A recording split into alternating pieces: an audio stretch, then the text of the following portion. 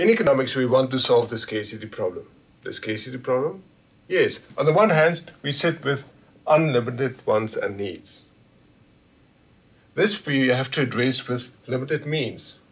Limited means, yes, the four factors of production: land, labor, capital, and entrepreneurship.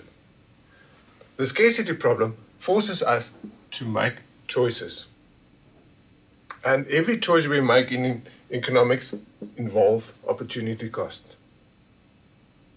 In order to address the scarcity problem, every society needs to answer three questions. Firstly, what are we going to produce?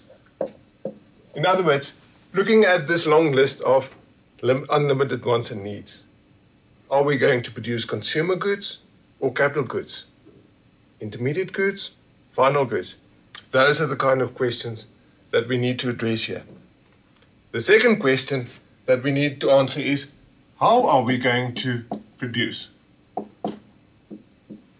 In other words, how are we going to combine the four factors of production?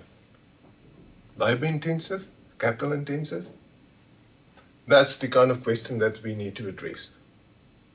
The third question that every society needs to address in solving the scarcity problem is, for whom?